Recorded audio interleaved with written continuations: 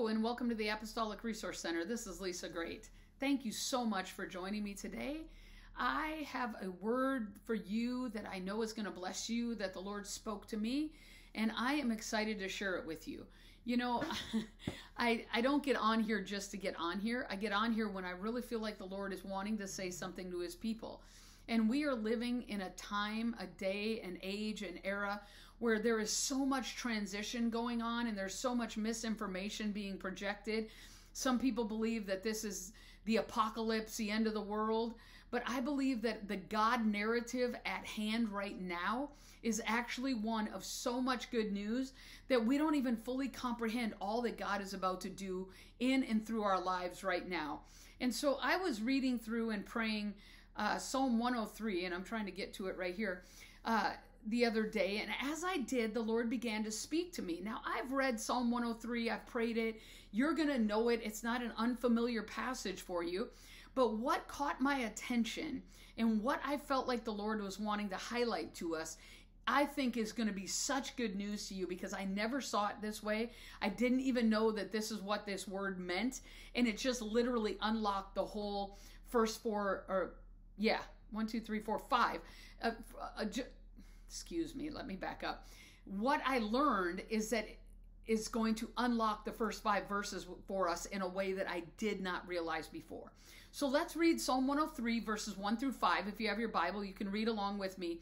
It says, "Bless the Lord, O my soul, and all that is within me, bless his holy name. Bless the Lord, O my soul, and forget none of his benefits, who pardons all your iniquities," first benefit, "who heals all your diseases, who redeems your life from the pit, who crowns you with loving kindness and compassion, and who satisfies your years with good things so that your youth is renewed like the eagles." So we've heard that so many times. We've had that prayed over us so many times. We've been told about it so many times that I literally just read it and I'm like, yes, yes, yes. I don't necessarily see it all the time, but I hear it and therefore I believe it. And maybe you're the same way. But the other day, the Lord had me stop and look up the word benefits. And the Holy Spirit said to me, he said, "You believe the word benefits is related to corporations in America." And I knew exactly what he was talking about, because I was like, that's exactly how we view it. So if you get a job in corporate America or a company in the United States, what happens is you go through the interview, you send in your resume, you go through the interview process, you get offered a job, they tell you your salary, and many, many, many jobs give you what we call a benefits package. But what the Lord revealed to me is this is not a benefits package for a job you've been hired to do. Because the thing is with corporate America, benefits are, number one, they don't give you the benefits until after 90 days. Benefits include vacation, 401k, which is like a retirement program. It can include health insurance. It can include company stock. It just depends on the company that you work for, depending on the benefits that you give. When I worked at Starbucks, we were given 30% discount on any product we bought. We were given a free pound of coffee beans every week.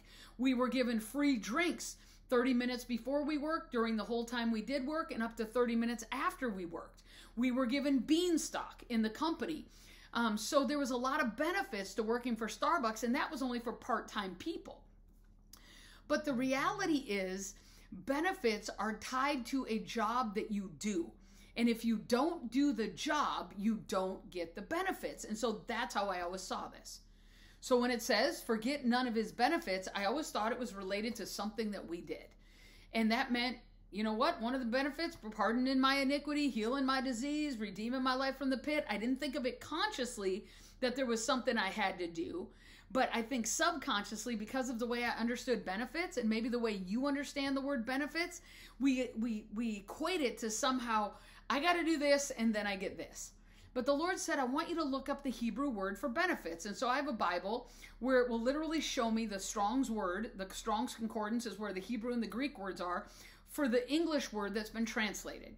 And so here's what it says for benefits, which was very exciting to me. It says benefits, dealings, deeds. Then it says deserved, recompense, reward. And I was like, what? Recompense and reward? And so then I went down a little further, and the number one word for benefits in the Hebrew, wherever you see the word benefits in your scripture, the number one word it's translated as recompense. The number two word is reward, but the translators chose the third word, which is benefit. So what the Lord wants us to know is that this is not a benefit that you earn. This is actually recompense for things you've suffered. This is also a reward for what you've endured. And you say, well, what have I suffered? What have I endured? Well, here's the situation. We have suffered and endured a Babylonian system, whether we realize it or not. We were born into a Babylonian debt, disease, distress, discontentment system. It creates all kinds of physical ailments in our body. It creates all kinds of addictions, from food addictions to alcohol addictions, to drug addictions, to sex addictions, because the pressure of the Babylonian lifestyle, the Babylonian system that we're under, produces in us behaviors that we wouldn't necessarily do if we weren't under that pressure. And so the Lord says, I know what you've endured under the Babylonian system, and I'm about to recompense you for what you've underwent. I'm about to reward you. We hear this in the court of law, right? We're going to pay you for pain and suffering losses. And then people get incredible amounts of money because they suffered pain and loss. The Lord is saying these benefits are not because of anything you have to do. These benefits I'm giving to you as a reward, as a recompense, because of what you've suffered under a taskmaster called the Babylonian system. Now, this is a very biblical precedent that was set all the way back in Egypt. Remember when Israel was told, all you have to do is put the blood over the doorpost, the angel of death is going to pass over, and then you have to, with haste, eat the Passover, and then they followed Moses through the Red Sea into the wilderness. But they didn't just come out with unleavened bread. They came out with gold, silver, and jewels, because the Bible says they plundered the Egyptians. Now, if they were going out into a wilderness to worship the Lord, why did they need excess plunder? There's nothing to build in a wilderness. There's no water. That's why it's called a wilderness. It's a barren land. There's nowhere to dwell. They weren't going to end up living in the wilderness. They were to pass through the wilderness. So why did they need all that plunder? God gave them all that plunder as a reward, as recompense, as a benefit for everything they endured in Egypt. And how long did they endure in Egypt? 430 years, which means 4 generations minimum, possibly 5, endured Egypt. And that meant at least 3 or 4 generations were born into Egypt. Only the first generation was brought into Egypt. All the other generations were born in Egypt. And God gave them recompense pay because they were born into Egypt. But there came a generation that was going to come out of Egypt with plunder. And I declare to you today by the word of the Lord that we are the generation that was born in Babylon, and we are coming out with plunder. How do I know? Listen to Psalm 103. Bless the Lord, O my soul, and forget none of his benefits, his rewards, his recompense, his restitution pay. Don't forget it, because you're about to get it. What is it going to look like? He's going to pardon all your iniquities. That word pardon should trip you up immediately and say, wait a minute, he didn't say forgive, he said pardon. That is a jail sentence term. To be pardoned of something means you committed a crime that put you in a jail situation. You committed a crime that created a consequence for you. You did something that produced a consequence. If you're overweight, your body endures the consequence of knees that hurt, joints that ache, diseases that come on you. If you don't exercise, there's consequences. If you're angry and bitter and resentful because of something that was done for you and you've chosen not to forgive, there's consequences. Those are what the Bible says he's pardoning us of all our iniquities. Everything that is self-inflicted because of a choice that we made.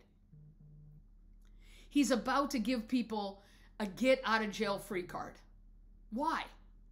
Because he's pardoning all our iniquities. Because many of the iniquities that we have done are because we've been under the oppression of a Babylonian system and we didn't even realize how much pressure, stress, and everything else we were under. And he's like, I'm about to pardon all your iniquities. Body of Christ, I'm about to pardon all your iniquities. Get ready, so don't forget what I'm about to do. Next, he says, I'm about to heal all your diseases. Why is this a nod back to Egypt? Because remember what he said to Israel? He said that the diseases of Egypt I will not put upon you. Only obey my commands. Only follow me. He said these diseases of Egypt, they're never going to come upon you. You see, Babylon, Egypt, they're the same thing, but two different names.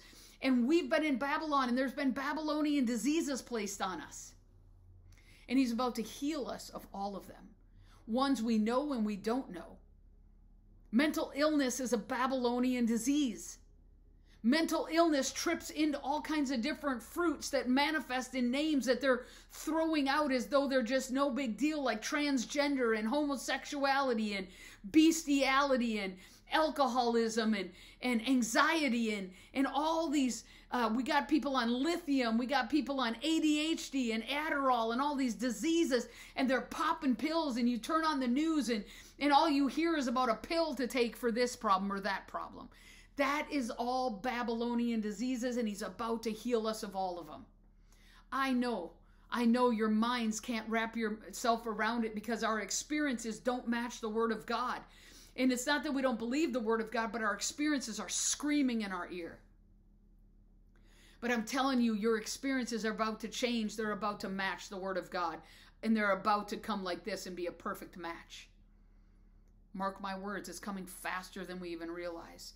It says, who redeems your life from the pit. The pit is a dark place. The pit of depression, the pit of discouragement, the pit of anxiety and fear, that darkness, that hiding, that man cave, that location in retail therapy where you hide and try to act like it doesn't hurt. It's that hiding behind your weight. It's hiding behind your husband. It's hiding behind your wife. It's hiding behind your title. All of that hiding is going to go away because he's about to redeem your life from the pit of shame, the pit of discouragement, the pit of I don't measure up, the pit of I'm not good enough, the pit of unworthiness. He's about to redeem your life from the pit because it's a benefit. Babylon has thrown you into the pit. Remember, they threw Joseph in a deep pit. Babylon is jealous of who you are. The Egyptians knew that Israel was multiplying. That's why they said, get out. The Philistines envied Israel. That's why they told his name was Isaac. They envied Isaac. That's why they threw dirt in his wells, because he had become so prosperous. The enemy hates you. He's envious of you. He's jealous of you because you're marked by God. Because you are a bearer of the image of God. And he's thrown you in a pit, and God says, I'm about to redeem you from the pit. And then he says, I don't just pardon your iniquity. I don't just heal your disease. I don't just redeem you from the pit. I'm about to crown you with loving kindness and compassion. There's a crowning coming upon God's people. A crowning. Remember in 1 Peter 2, we're called a royal priesthood, a holy nation, a kingdom belonging to God. We are kings and priests unto our God. He's crowning us for kingship, for rulership, but he's crowning us with love and compassion. Because if you don't rule out of love and compassion, you're not a faithful ruler in the kingdom of God. Because he doesn't lift you up. He doesn't pardon your iniquity, heal your disease, redeem your life from the pit, and crown you with loving kindness and compassion so that you can sit and look down on everybody. He does it so that you can stretch forth your hand and pardon iniquity, heal disease, redeem people from the pit, and lift them up and crown them with loving kindness and compassion. It's supposed to be cyclical. And once we're in abundance, which we're headed into, and I'm about to show you this, it's going to be easier to give to others because we're going to have no fear of running out. So the final benefit, the final recompense, the final reward that he's giving us, he's going to satisfy our years with good things. We are the generation coming out of Babylon. Our years are about to be satisfied with good things. How do I know? Because Jeremiah said to the nation of Israel before they went into Babylon, he said, "For I know the plans I have for you, says the Lord," Jeremiah 29:11. Plans to prosper you, to give you a future and a hope. He said that to them before they went in, because the Lord always declares the end from the beginning. But we're not at the beginning of going in. We're at the end of coming out, and he's about to satisfy our year with good things. Our years with good things. We don't even understand what this means. We don't even fully comprehend what he's about to do. That's why 1 Corinthians 2 says, "No eye has seen, no ear has heard what God has in store for those that love him."